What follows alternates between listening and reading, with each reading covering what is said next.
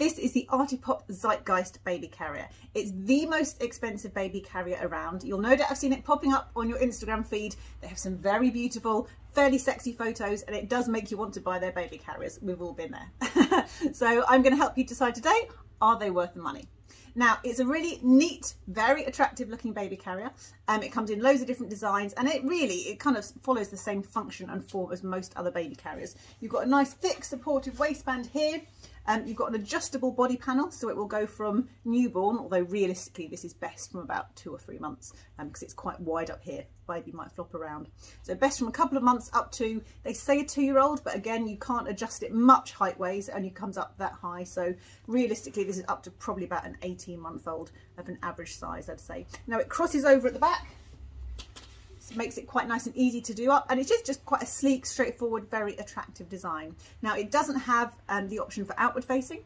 It doesn't have any hood or extra head support here, although you have got a little bit of padding here for younger babies. So it's a nice sleek baby carrier, but it doesn't do everything.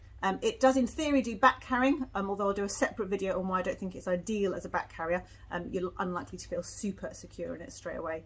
But yeah, all round it's a pretty nice baby carrier. So is it worth the money? Well, let me start by answering these questions. Number 1, is it the best baby carrier on the market?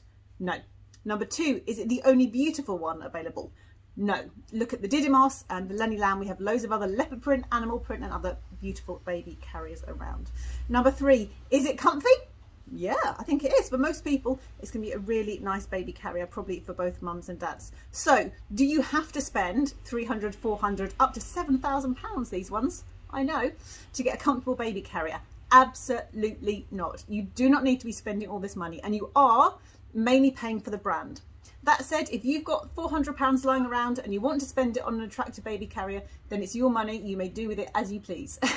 But rest assured, you don't need to be spending that kind of big money. We've got loads of fantastic options, starting from, £35 all the way up to about £200 at wearmybaby.co.uk.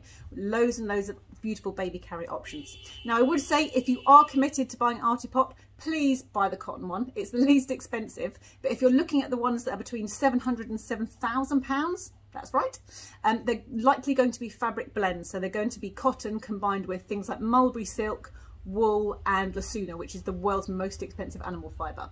Now, it doesn't matter how much you spend on your baby carrier, your baby will almost certainly still be sick in it or poop on it at some point. And believe me, you do not want the hassle of trying to clean up that kind of situation from those kinds of fabrics. So yes, the Artipoppe is a very pretty baby carrier.